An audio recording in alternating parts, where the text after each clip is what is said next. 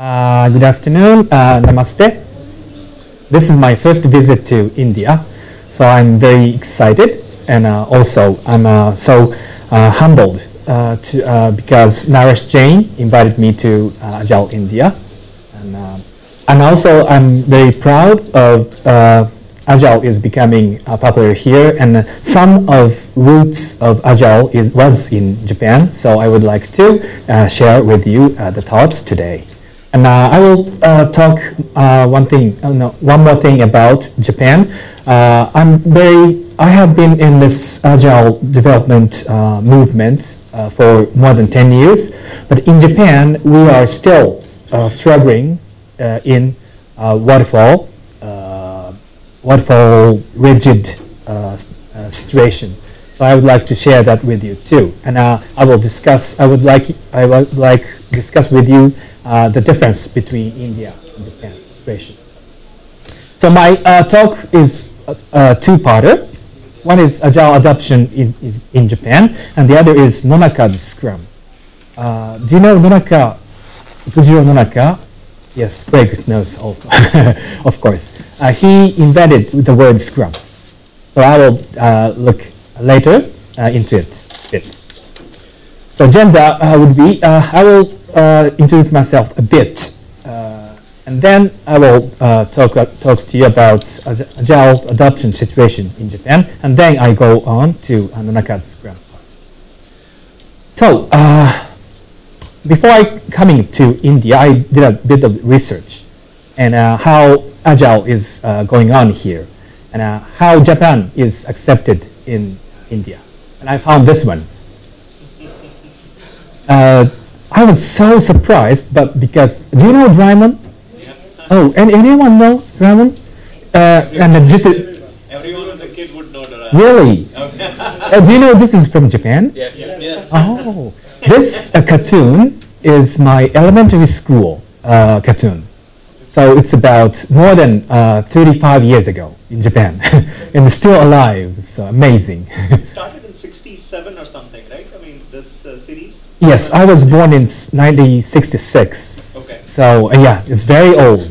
I'm very proud to see Doraemon here. And I'm a book translator also, and I translated all those early XP books and Lean books and Agile project management books. And I myself wrote books about object-oriented things, UML things, mind mapping, which I will talk on Saturday. And my new book is about Scrum, and with Nonaka-san, co-authored by Nonaka-san. The title, it's in Japanese, sorry, but the title is Agile and Scrum, Collaborative Software Development that Connects Customers, Engineers, and Management. And I also work for a company called Asta.net, or Change Vision, and we have been developing this UML mind mapping integrated tool. By any chance, do you know this Asta or Jude tool? Anybody? Oh, thank you. In Japan, it's very well known, and in Brazil, lots of people know about this. I'm very proud. We have an iPad version and Windows Mac version. And a bit of my story. In 2008, I was a recipient of a Golden Basket Award. And Naresh Jain, who is chair of Agile India, was also a 2007 winner of Golden Basket. Okay, let's start the talk. So, I was also surprised. This is famous too, right? And this one too. And I'll show you the amazing. Japan is very good at cartoons, and my friend who is in BOD OD-E, that's BOD, and they created Japanese version of Scrum in one picture. It's amazing, isn't it? And to me, India is like this, and most famous Indian thing in Japan is this. Do you know this one? Of course, yeah. A lot of fan of this movie in Japan. Yes. He's still famous. He's still famous? Yeah. Both in Japan and India. Really, yeah. Japanese love those dancing in the movie. Okay, this is a short, small research I did. The agile, word term agile, I Google searched the trend. And UK, this is, starts from 2005, but has been all this way. But Google trend just started this here. And India is so big, agile is so big and coming down. And Brazil is coming boosted, soared in 2009. Do you know why? Because India, Brazil is also doing outsourcing business from US and UK, and they are in the same time zone with the customers. So they used Skype or other net meeting tools to real-time communicate with customers. So I suspect this shooting is the American companies found a good place to outsource their IT divisions. And Japan, here, always low. I don't know, I'm very sad, but I have been struggling with this situation for this 10 or 11 years, but still here. This is by country. Japan, India is very hot, and Brazil getting hot, and of course US, UK, and North American area and Europe are hot, was hot. And I was involved in research funded by IPA, which is a Japanese government funded project, and I did some research. And it says that Japan is behind in Agile adoption, and it's the cause maybe in industrial structure, and where user company and SIR are divided by contracts. And SIR has a lot of subcontractors. I don't know if this SIR term communicates well here, but they are, yes, it did, communicated well. Yeah, system integrators. In Japan, there are several, 4 or 6, depending on the counting, but SIRs, big SIRs, and they contract with companies, we call user companies, who do business with IT or who reduce costs with IT. And a contract, then SIR divide it into pieces and subcontract to small software houses. And that was one reason. And in Japan, job is also a long-term, considered long-term life decision. And changing job in Japan is looked at something bad.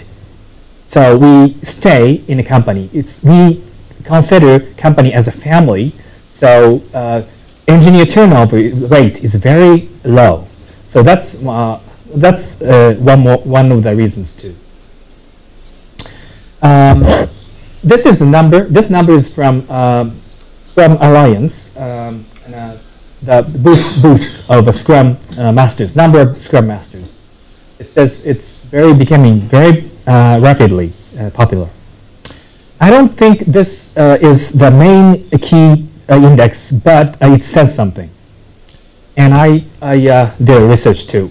This is a number by countries. United States always there's different scales. Most portion of the Scrum Masters are in the United States. And second, UK here in the same scale. China, Denmark, Brazil. And I researched the number here, Japan and India. Japan like this, very low, still low. India, oh, good. Very big number.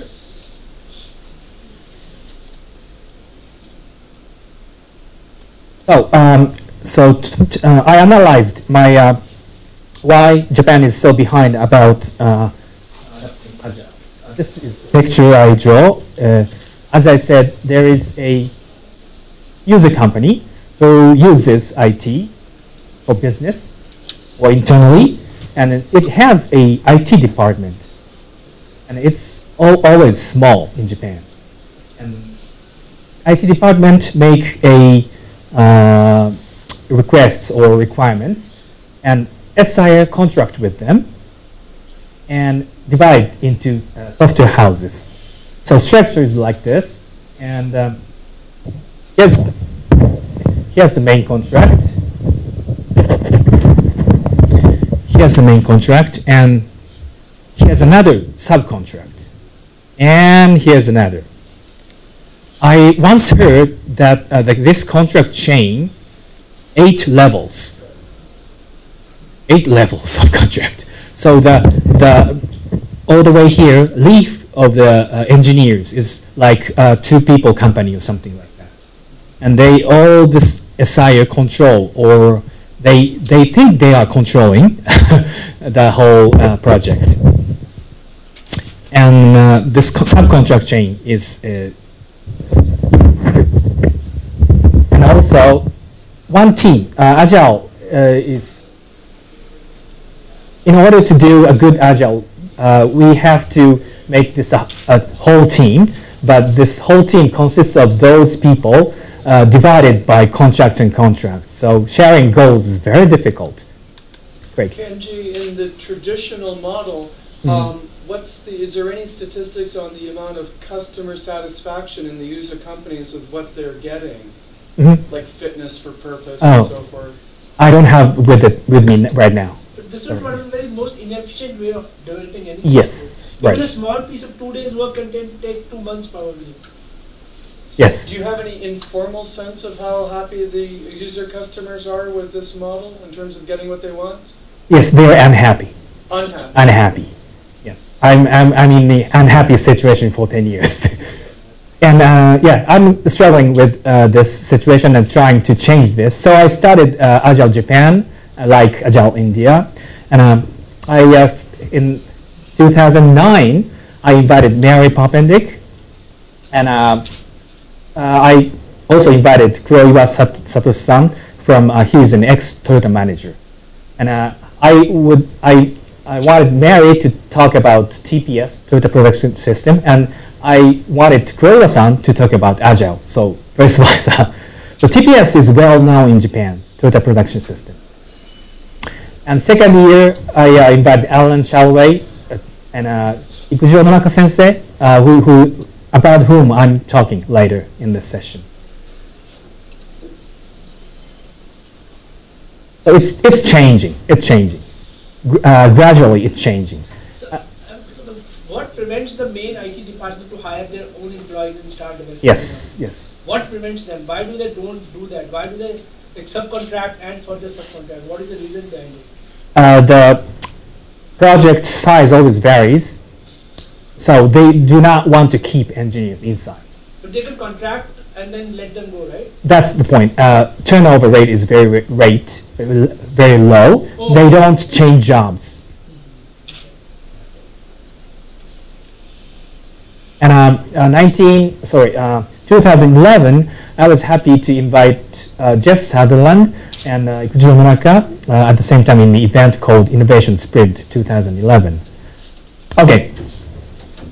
I will talk about Nonaka's Scrum here. This is the main part I would like to talk to you. So, this is the book I first read about Scrum. It's by Ken Schroeder and Mike Beadle.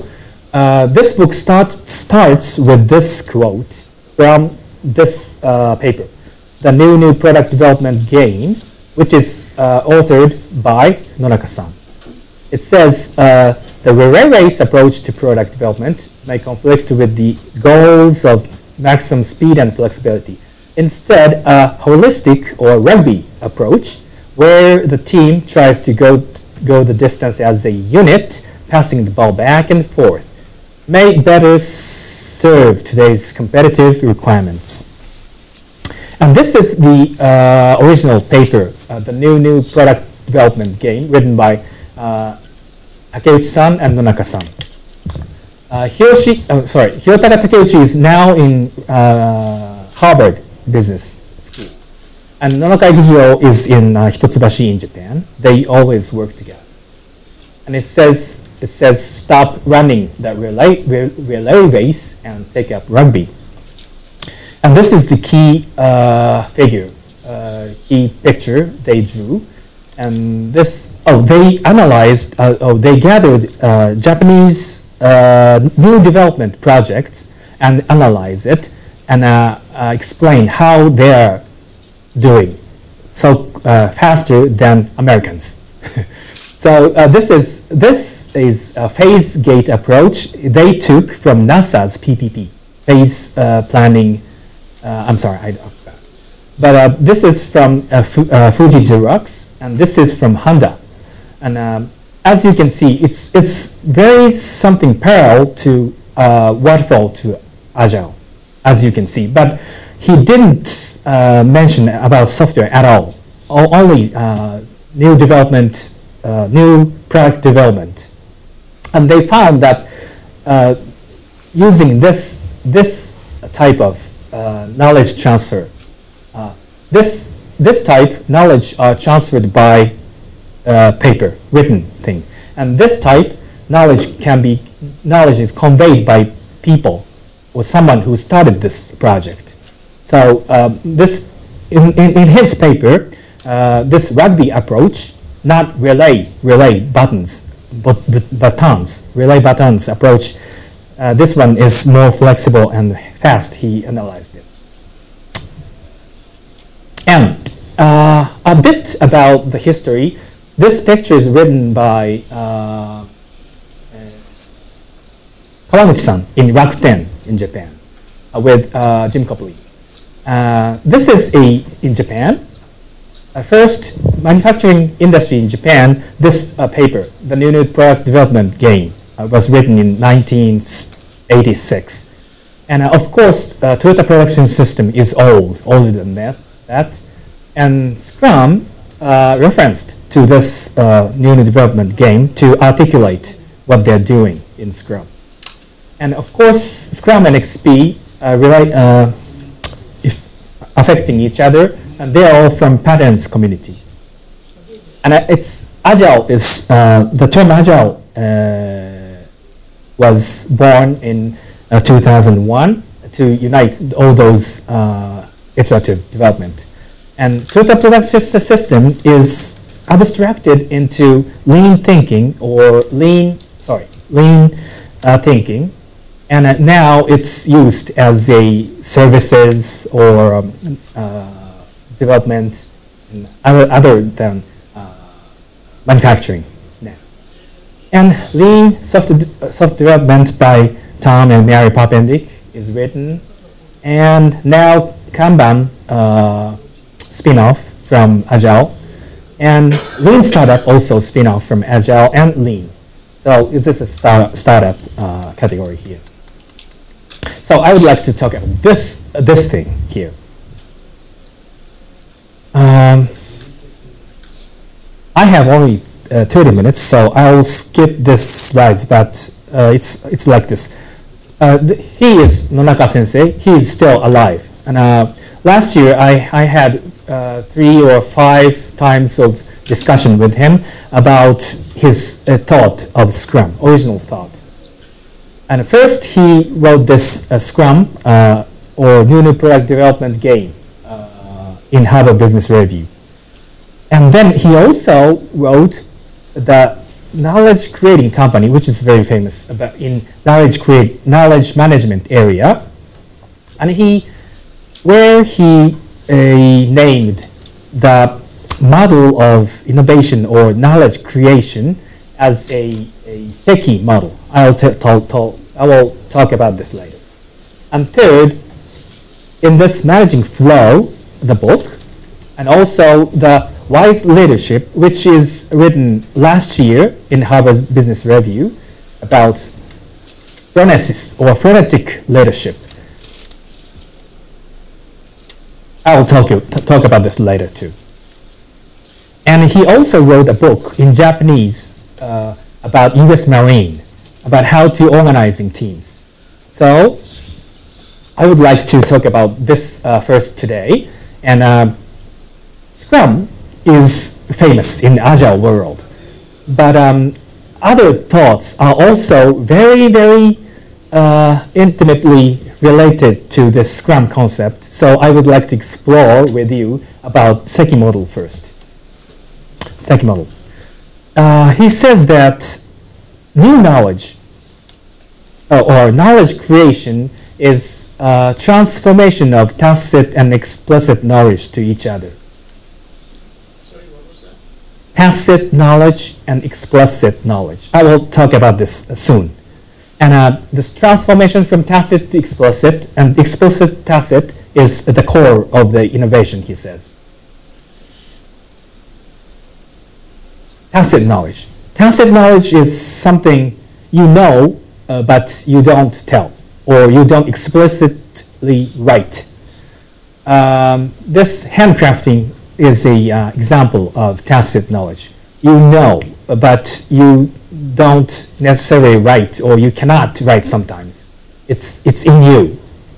It's a subjective and experiential knowledge that cannot be expressed in written sense, figures or formulas. So that craft is an example of tacit knowledge.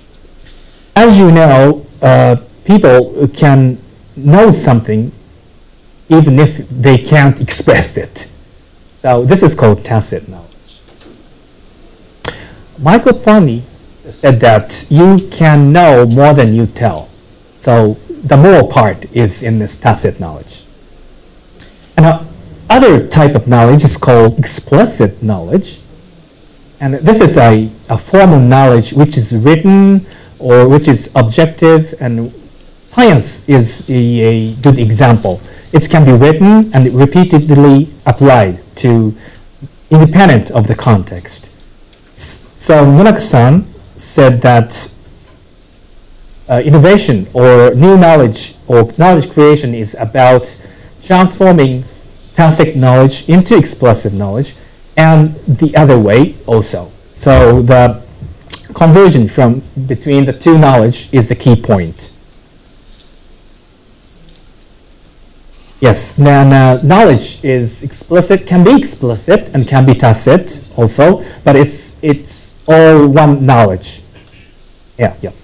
So I understand the reason why you need to probably make the tacit knowledge as explicit. But what do you mean by the other way around, that is, making explicit knowledge tacit? To learn something in you by doing. Okay, learning by doing. Yes, exactly. So this is what Nonaka-san wrote as a SEKI model, what he calls. SEKI is abbreviation of socialization, externalization, internalization, and combination. So I will explain this. New knowledge always begins from individual as a tacit knowledge, from experience or from inspiration or from learning or whatever, or belief sometimes, making belief. So first part is socialization, is sharing this knowledge with experience. Talk with users or experience users scene, or so socialize it with people. And then move on to this externalization, which transforms tacit knowledge into explicit knowledge. So in this phase, you write things or you explain things in explicit form. Externalization. Externalize your knowledge from your body into words.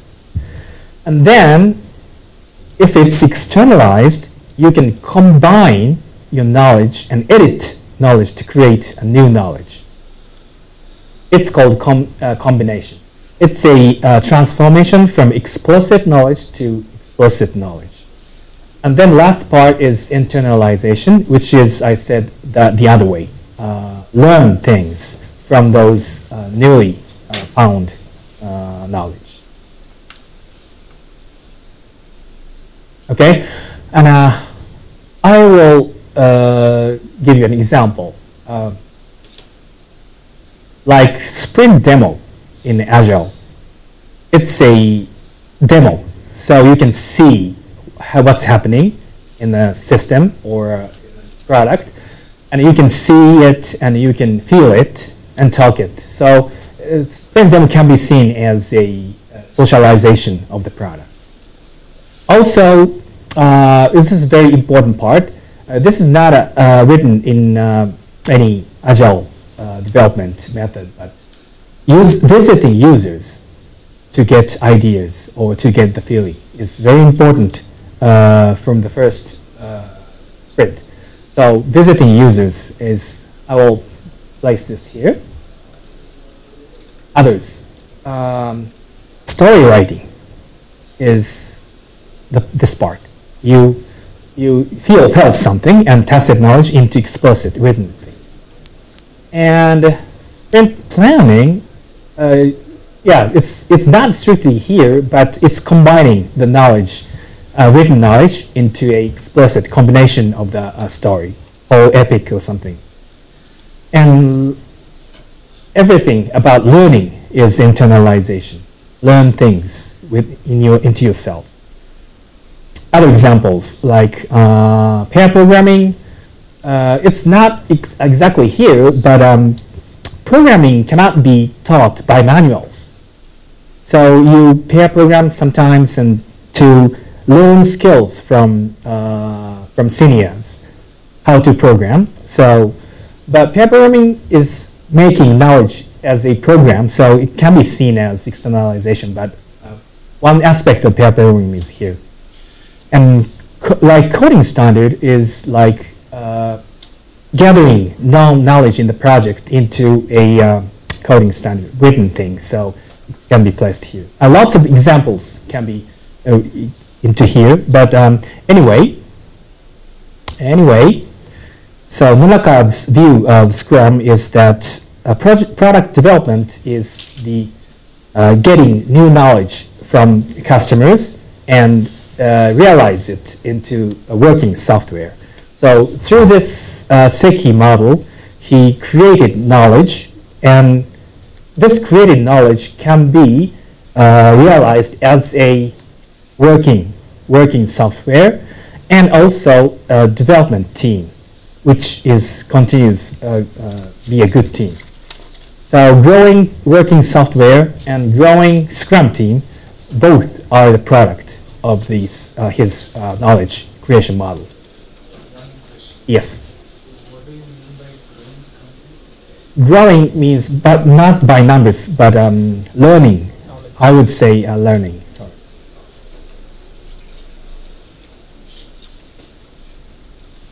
Okay. And okay, it's almost time. Sorry. So I will go to the last part.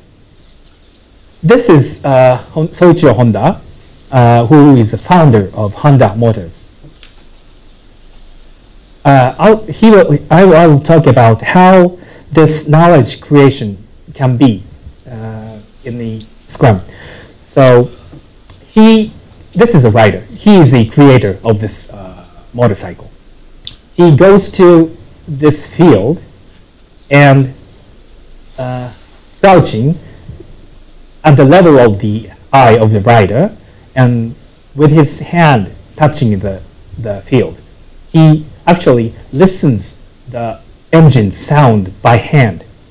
So what he's doing is tacit knowledge to tacit knowledge gaining. I don't know. So he goes to Gemba. He goes to the real world, customer's world, and get this view of the customer and get this empathy from this writer, and he is creating the vision of the new motor car. And then he goes to workplace, and he works together with the people developing the motorcycle and drawing on this floor or talk by words. So what I would like to say here is that the Scrum, the original Scrum, is not about the phase, but also about the person who is motivated by the user or the customer is here, and he carries the tacit knowledge from the user or from the experience he had with the user, through the process, he continues to providing the emotions and tacit knowledge to the team, feeding the knowledge. So it can be said that Soichiro Honda is one of the super product owner who was alive in Japan. And this is the last Nonaka's. Always he used this slide.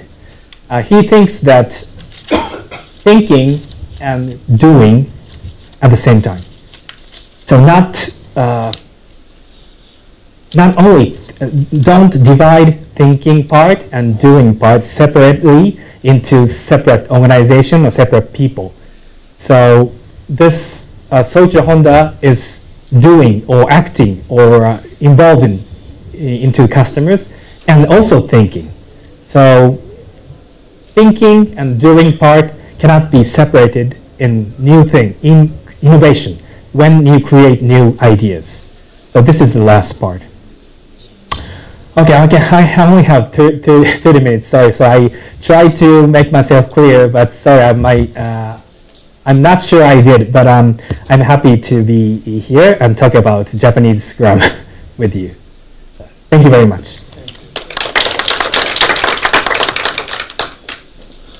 Kenji, are there any companies where real Scrum, not fake Scrum, is actually happening in Japan that you've seen?